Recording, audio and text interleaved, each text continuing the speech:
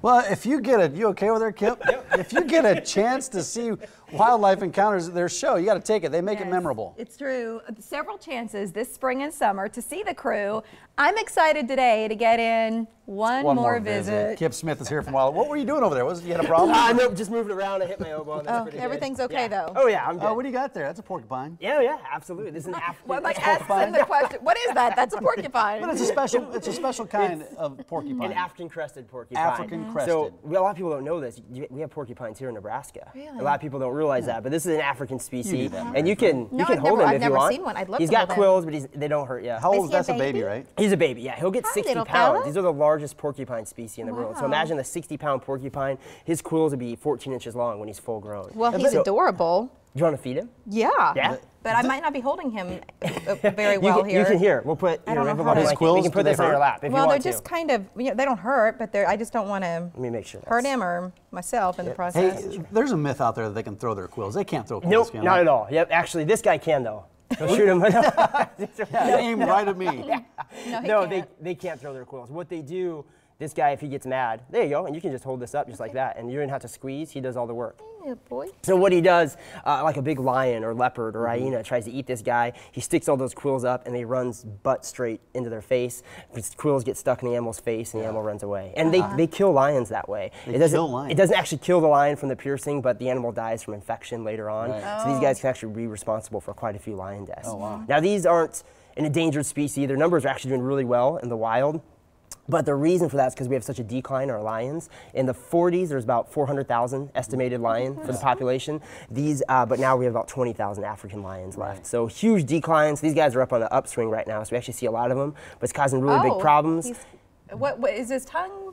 Yeah, he has rougher. What was I just feeling on my hand? That was probably his teeth. Okay. He's a rodent, so he likes to chew on stuff. Right. So he'll chew. He'll just check you out. Yeah, but the big problem, same thing here in Nebraska. We see farmers plant crops. Porcupines dig it up. They eat it. So in Africa, they don't have huge agricultural productions, but they have small farmers.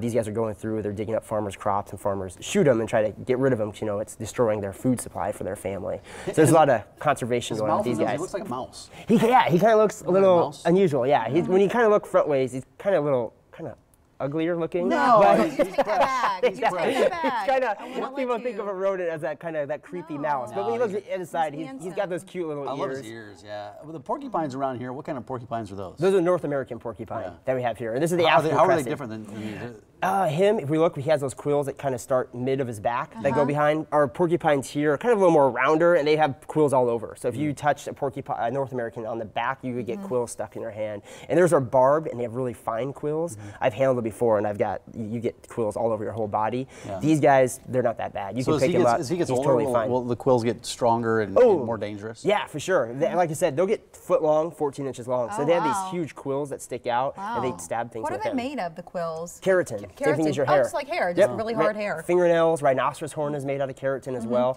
all the same material. So he's pretty much, kind of like us. And if you cut him in half, they're actually hollow. Let's not do that. Oh, no, not the quills, not him, the quills. The porcupine. No, we're promoting conservation. We're promoting conservation. To make clear.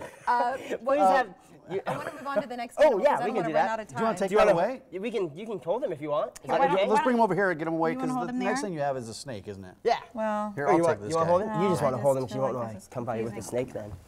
I don't listen, the last time you brought a snake on, it was crawling around the table, and it made stomachs turn across the city. That was an albino corn snake. I'm just not going to stay close I'm busy to you. feeding Mary. Is an albino boa constrictor. So both albinos, but this guy gets a lot bigger. He might get 11 feet for full size. So these boas get really large. Well, he's beautiful. Typically not this color. Typically a dark color to be able to blend himself in. Why is he that color then? Just albino. Oh, just that's what you said a gene to begin defect. With. And the red eyes. I see them too. Yep, he's got those red eyes as well. And so what can you tell us about him that will make us like him more? Snakes, a lot of people have fears of snakes. Since your last day, we can put them on your neck for a photo. Yes, can we do that? It's There's been no 7 years. Spears moment happening 7 years she would not put a snake around her neck. No, Can we please it's do because this? I grew up in the country, and I had a couple of instances with snakes that I just, it's legitimate. You had a pet reptile, didn't you? Oh yeah, I love lizards. Yeah. No, I love lizards. I just don't love snakes. I had snakes eat my birds. I opened a closet door once, and I kid you not, not, there was snake skin stretched across the top of the hangers where the snake had come through and had shed its skin in my closet. You open that door up as a kid and you want to tell me that... But the constrictors don't scare me as much because they don't bite. My roommate in college, just suffocate. Yeah, my roommate in college was scared of snakes. You got a good story too. I took a snake shed and I put it inside his room and he freaked out. You have been pranking people since the beginning of time. Yes, yeah. So this guy is indigenous to? South America. South America, Central America, and Mexico. How do you end up with an animal like this at Wildlife Encounters? This guy actually came from Colorado. It was someone's pet. They didn't want him anymore. They're really docile, calm snakes. Are they good pets? In Omaha, they're illegal. You can't have them. It's not a good pet there. They get really big. So as a first-time snake, probably not a good pet. Or someone with small children, you probably don't want one of these around. But they're really docile. Snakes can make good pets, like the corn snakes we brought. Those guys stay small. Those are good. Really easy to work with. A lot of kids love handling corn snakes. We have a couple of minutes left, and I want to make sure that we see the last animal you brought in. You don't have to leave that. You can take that with you. Take him with? Okay, we'll put him under here. Sounds good. We'll put him in his little transport tub. There we go. No, that's a good idea. So the last creature, well, I guess multiple. You've got, do you have more than one in there? Aha. Where are these from? Madagascar. So these are Madagascar cockroaches. So yeah, they're and you can hold these guys. They're super easy. These roaches, just like the snake, actually play a really important part for us humans. Snakes eat a lot of rodents. They keep the population down. These guys are kind of decomposers. So they're going through on the rainforest floor, eating a lot of grasses, fruits and vegetables, clearing the rainforest, creating fertilizer, allowing new trees to grow. So they have they're not dangerous at all. I mean, they're purpose. Not. When people hear cockroaches, they think dirty, they think disgusting. They're actually cleaner than your cell phone, and everyone's cell phone. Mine are Mary's. Skip, you have several things on your calendar, and we started this conversation talking about all these. So with the Omaha Storm Chasers, how have you partnered with them? We'll be at the Omaha Storm Chasers game some of the Sundays for the family fun days. We'll have some really cool animals out there, cockroaches, snakes, the porcupine. You can come see the animals, interact with them, ask us questions. Yeah, and then Saturday you're going to be at Joslin Museum. Yep, this Saturday we'll be at Joslin Museum. We'll have doing some actual art with some animals. So they have a group of adults coming in that are going to be painting or drawing some animals, and then we'll also be doing some programs for the public. And then in Takema for Easter? Yeah, Master's Hand Candles will actually be doing a program there. They have a huge Easter egg hunt. They said it's the largest this side of the Mississippi, I think. That's awesome. Yeah, it's huge. So it's all free. Parents come out, you can hunt for Easter eggs. They have a whole bunch of cool stuff. And that's the Saturday before Easter, or is it? Yes. Do you know when that? Look at our Facebook page or there. Yeah, I think it's the week before.